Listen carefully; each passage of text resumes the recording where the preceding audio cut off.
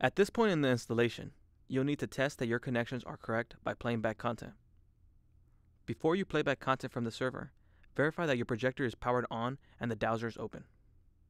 Next, open the Cinelister application from the Menu tab on your Doremi server. Click on the Editor tab.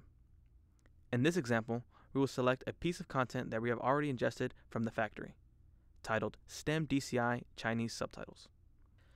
Click to highlight and then click the Add to Show Playlist button located at the top of the window so that the title appears in the Elements page. Click the Playback tab and then click on the Play button. If your installation is a success, then you will see that the content playing and hear the audio associated with the content. Lastly, if you do not see picture or hear sound, go back and check your connections and verify that your configurations are correct as demonstrated earlier in this tutorial. That concludes our demonstration. Should you need any additional assistance, please contact our local technical support team. Thank you for watching.